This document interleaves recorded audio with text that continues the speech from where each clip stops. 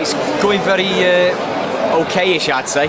You look at the first 3 games, you'd expect to get 3 points out of it. It's exactly what we did. It wasn't the way, obviously, that we thought we'd get it, but yeah, it was, points-wise, we're exactly where we thought we would be. The first 2 games, obviously, were an absolute nightmare.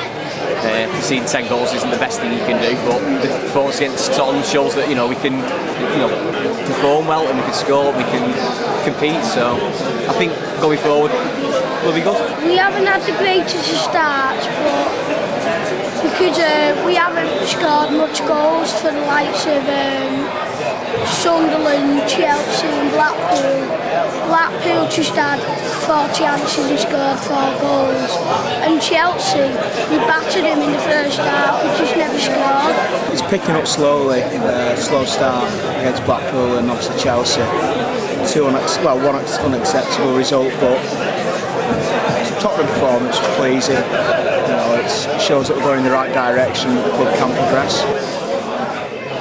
Started off well, but some games, like for example Sunderland, the finishing hasn't been great and we should have been 3-0 up by half time.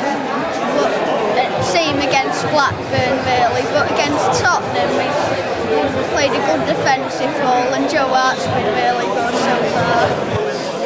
After 2 games, obviously, we're getting relegated, aren't we? You get the Tottenham score and it's totally turned on its head, so we're automatically going to be safe. But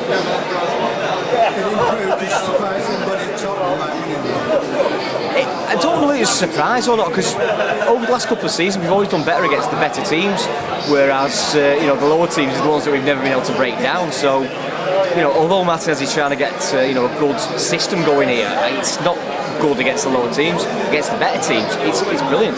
Today against Man City, it'll be great for us. We can get more time on the ball, like Tottenham give us. Chelsea, I mean, 4-0 really flattered. 6-0 really flattered them, but Blackpool, yeah, we deserved everything we got. I think he does well, but he sometimes beats the top teams, but he's getting beat to the likes of Blackpool. It's had a tough start. It's a big step from the Championship to the Premiership. But he's making that step slowly. He said it's a 3-year building plan, and this is obviously year 2. So hopefully this time next year we'll be looking, play 3, won 3 kind of thing. So fingers crossed. As an Italian, he's obviously going to be very defensive in away games. I like the idea of 4-5-1 because we've got like good attacking full-backs coming up to help with play, and that's sort of adjusting midfield from 4-3-3 to 4-5-1. Alcaraz is looking good. He's a new signing. He commands the centre half position really well. He's a really good signing. And Zogby's always going to play a part, and especially now he's got his head right, he'll be in the mix. What we want to see is the likes of Di Santo and Baselli really stamping the mark and scoring some goals. Hugo Rodriguez's been playing well. Ali Al-Absi's been playing well for us. Seems as though he's stepped in. And Franco Di Santo started well against Sunderland. I'm impressed with Franco Di Santo. I know he's only played 20 minutes so far.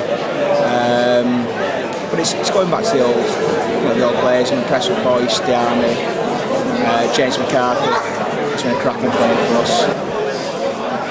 Adam Johnson, he's been very quick and he's been a lot sharper with his crossing.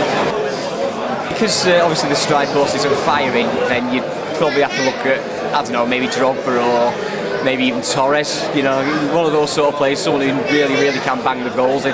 But saying that, you've got to give Di Santo and Baselli a chance, haven't you? But if I had to have any player, I really do like Torres when he's fit. I'd take Fabregas just for, he can control a game, change a game. He's still young, he'd fit into the style of play that we want to play, and he could bring so much more to the club. But I wish. It would be another midfielder, but more attacking wise, but also a good defensive player like Essien. this season, probably Blackpool.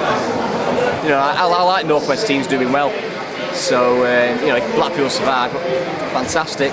I'd definitely say West Ham. I'd say Bolton, which is a funny one, but that's due to the fact of our great rivalry and, you know, it's our local derby at the end of the day. Wigan, because it's a good game to go to away and it's easy to get to. Well, obviously my best friend supports them, and they're like a very close town team, and they're not like all coming from foreign places.